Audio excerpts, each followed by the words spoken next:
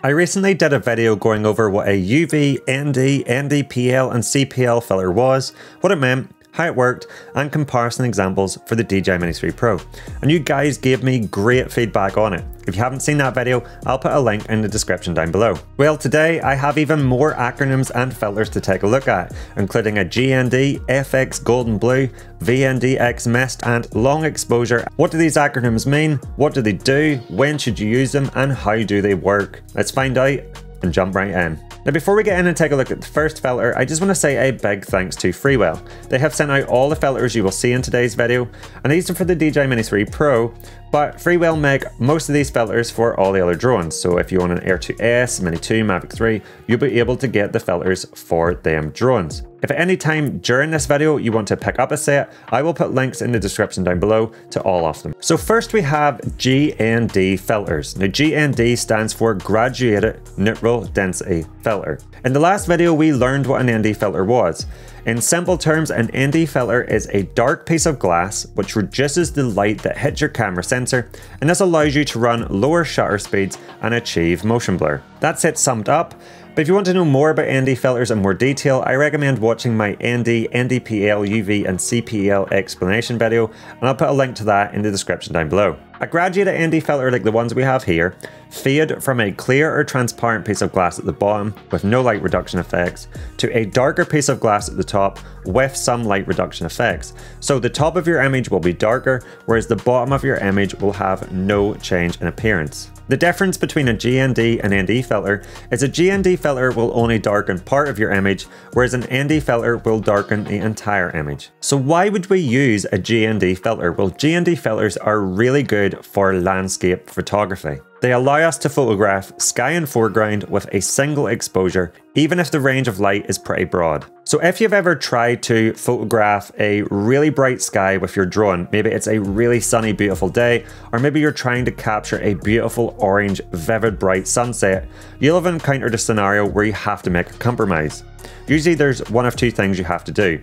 Either you expose for the sky correctly so that you get all the detail in your sky, but that means that your foreground or ground is darker than you'd really want it to be. And in editing or post, you have to bring your shadows up to brighten that foreground or ground back up. That's because you've exposed for the bright sky and everything else has become underexposed. Or you'll take two photos. You'll take one photo exposed for the sky, where the ground and foreground is quite dark, and then you'll take another photo where you expose for the ground or foreground, so that is perfectly exposed, but the sky is way too bright, and then you'll stitch the two photos together in post. Well, the benefits of a GND filter is because as it goes towards the top of the filter, it fades to a darker piece of glass. It means you can expose correctly for that ground or foreground and that bright sky all in one photo. So if you take a look at this example with no filter attached, you can see with the image exposed for the sky, the ground is dark and a lot of the detail is missing. But then if I expose the image for the ground, you can see that the sky becomes overexposed, blown out and white. But now if we put a GND filter on, you can see that we can expose for the ground and the sky at the same time, and the entire image looks properly exposed, ending up with a better looking image. Now you can use these GND filters if you're taking a photo or video in horizontal or vertical mode, but you have to make an adjustment. On the GND filter there is a red dial, and you'll see a little H and V icon. Whenever you are recording in horizontal mode, that's the standard mode, you want the white line on the red dial to be pointing towards the H for horizontal. If you want to record in vertical mode or take a photo in vertical mode, then you want to turn that dial until the white line lines up with a V for vertical mode, and then the GND, that gradient from clear to darker glass, will be in the right orientation for vertical mode. Next up we have FX filters. Now FX, as you may have guessed, stands for effects. These are the FX Gold and the FX Blue, and these will give you a creative style that emulates anamorphic lens flares. If you've ever watched a movie and seen horizontal streaking light that comes from cars or street lights, like in these examples, this is what these filters replicate. Both these filters have thin lines across the surface, and when light hits these, you will get a lens flare. You can change the angle of the lens flare by rotating the red dial on the filters. And you can also change the color of the lens flare by using the two different filters. The FX Gold will give you a warm gold flare, and the FX Blue will give you a colder blue flare that's also sometimes white. and the color of these flares is dictated by the streaks within the filter itself. Now all you need for these to work is simply a strong light source in your video or photo. So here's an example of me walking around with a torch and no filter. As you can see, there's no streaking coming from the end of the torch. And then here I am walking around the game with a torch and one of the FX filters attached. See how the lens flare appears around the light source for this really creative look. Let's now take a look at VNDXMIST filters, and we'll start with the first part of that acronym, which is variable ND, or variable nitrile density. What this means is you can adjust the darkness or lightness of the filter while it's still attached to your drone.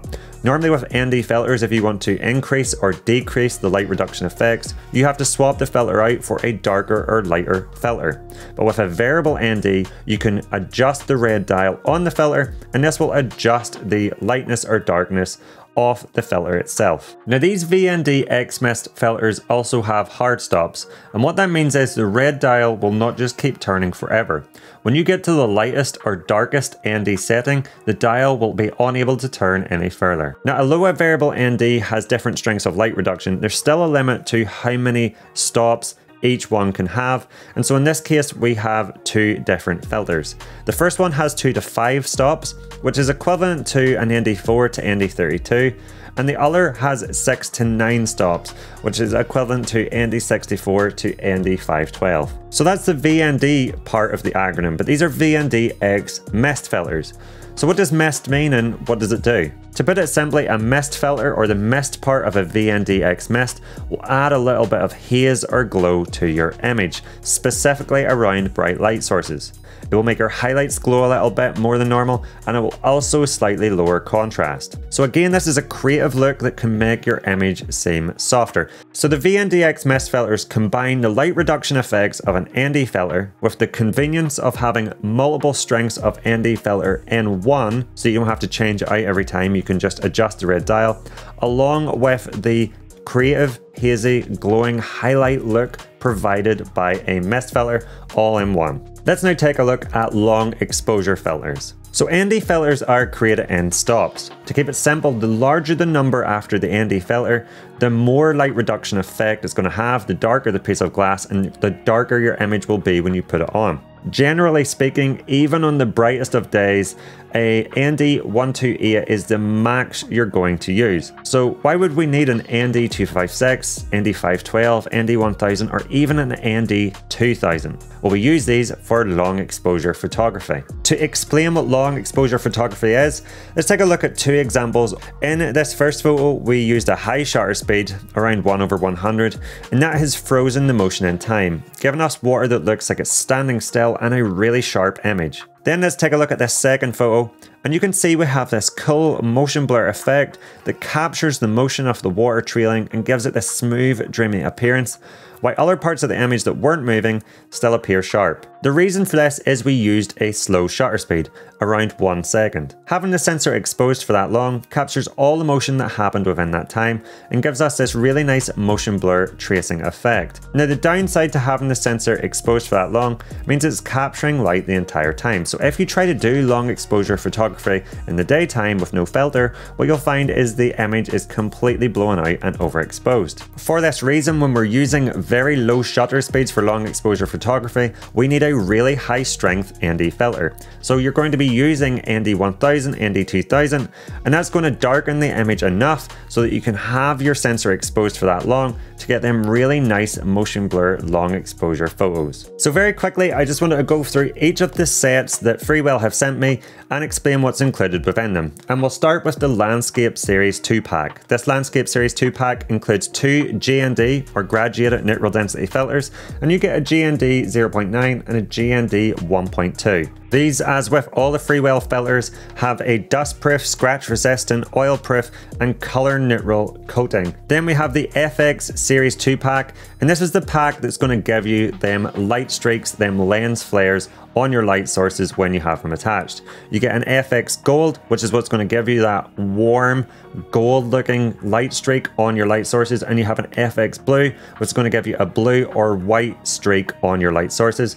And you can use these to get really creative looking images. Then we have the hardstop VNDXMIST 2 pack. This comes with 2 filters, and these are your variable natural density and the mist filters, which give you that hazy glowy effect while reducing the light coming into your camera sensor. You get a 2 to 5 stop with the first one, which is equivalent to ND4 to ND32, and then the second filter is a 6 to 9 stop, which is equivalent to ND64 to ND512. This will cover you for even the brightest days, and the nice thing with using these is you won't be taking filters on and off your drone all the time. You can just adjust the dial on them. Then we have a long exposure 4 pack. This comes with an ND128, ND256, ND512 and ND2000, and this is what you're going to use to reduce the light so much to your camera sensor that you can use them really low shutter speeds and get really beautiful long exposure photos. If you want to capture them really dreamy looking river streams or car taillights trailing along a road, then this is the pack you want to pick up to be able to do that long exposure photography.